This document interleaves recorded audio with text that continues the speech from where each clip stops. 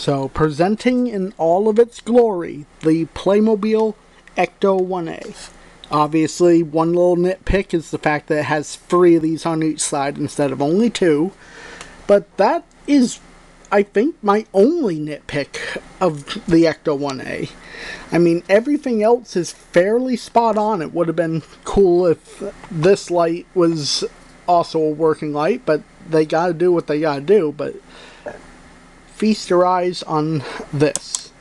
So, the little red light blinks. The code, I forget what they are. I want to say they're like code-free light bars. They work. They have the proper LEDs in them. You know, the green, the blue, the amber.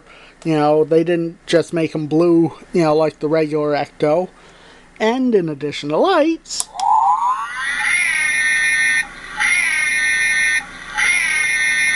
listen to that glorious sound.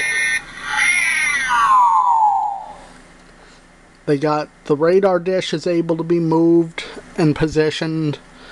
They got so many great details correct on this. I am so happy with this one. Even comes to the little removable slime splatter. Pink for accuracy for the second movie. Ultimately, if you're a Ghostbusters fan and you have a chance to add the Playmobil ecto-1a to your collection, do not hesitate. It comes with all 4 Ghostbusters in the Ghostbusters 2 outfits. Ray and Winston both come with the slime blowers. Egon gets the Gigameter, as well as him and Peter also having the regular proton packs.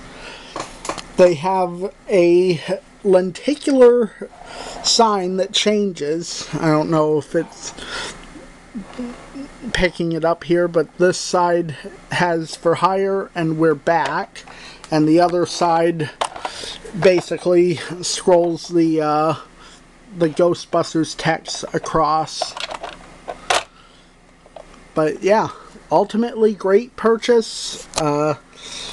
Definitely pick one up if you can. They're a little pricey, a lot pricier actually than the regular Ecto-1.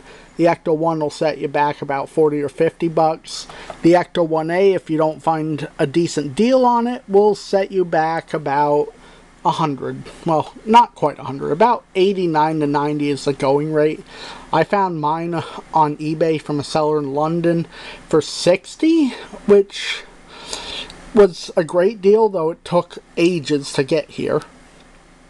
But yeah, the hose disconnects to remove the top. As you can see, there's all 4 busters sitting in there. There's racks for all the weapons, well, for the packs. I've kind of had to jumble most of the weapons in the very back there. It takes AAA batteries, which are not included. But yeah, definitely worth the price. Anyway, this is DMC Jedi Man, signing off.